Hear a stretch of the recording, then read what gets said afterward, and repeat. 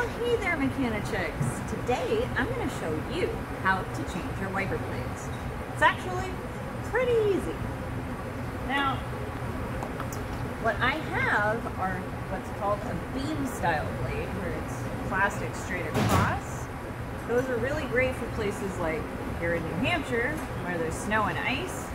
It doesn't get into the metal bits like on regular wiper blades and freeze the wipers to the windshield. It's a lot easier to just pull the wiper arm right here to release the ice and get the wiper blade off of the windshield. So I got a new wiper here. I'm going to take it out of the package.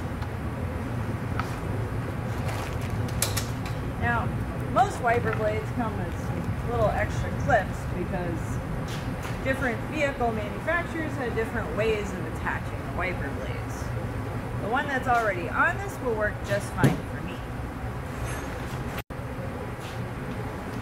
Okay, to remove the old wiper arm, pull the wiper arm towards you, making sure to have a good grip on it. Because while you're trying to get the old blade off, you don't want it to slip and hit the windshield and smash it. I've seen that happen many times, actually. This particular style has a tab that's underneath where the curve of the wiper arm is. Find that tab with your finger and either push it towards you or pull it away from you. Sometimes it depends, sometimes it's stuck. Whichever way makes it release. Now, I'm going to push down. And there's the little clip releasing. Pull the little tab. There we go. Slide it off. See, it's a hook shape. Now put it back down until you're ready to put the new one on.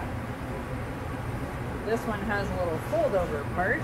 Just squeeze it with 2 fingers to release it and pull it out. Okay, so we have our new wiper blade. Pull the wiper arm up. Make sure to have at least 1 finger on it. Make sure this is ready. You're going to have to angle this particular style so that it goes on the hook. And it should snap like that. Like that. And down. All done. Super easy. And that's how easy it is to change your wiper blades. Thanks for watching.